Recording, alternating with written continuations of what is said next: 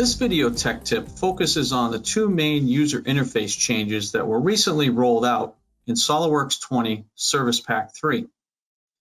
We've seen an increase of technical support calls coming in regards to these changes, so we wanted to take this opportunity to demystify the issue. The first thing you'll notice in the drop-down toolbar is that there's no longer a help menu available. SOLIDWORKS has taken that menu and consolidated it and put it into the help menu in the upper right corner where the question mark icon is.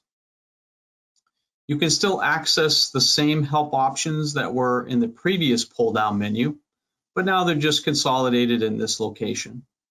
So things like check for updates, checking about SOLIDWORKS for your serial number, activating, deactivating your licenses can all be done from this convenient location. This falls in line with typical software help menus that you may be used to with other programs. So this change makes total sense.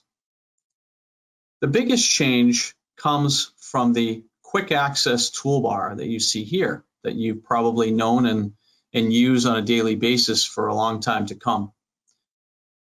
When it's first upgrading to Service Pack 3, you may notice that the quick access toolbar is no longer there. SOLIDWORKS has consolidated, and if you go into your customize options, there's now an option to put the quick access toolbar into the command manager like so.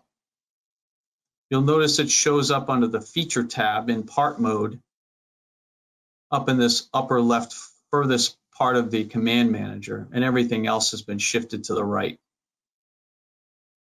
So you can just go to Tools, Customize, go to your Quick Access Tools, and just choose the option to show in the menu bar. And that will bring it back to the same interface that you're used to seeing up to this point. So no reason to panic. I hope this tech tip helps. Thanks for watching.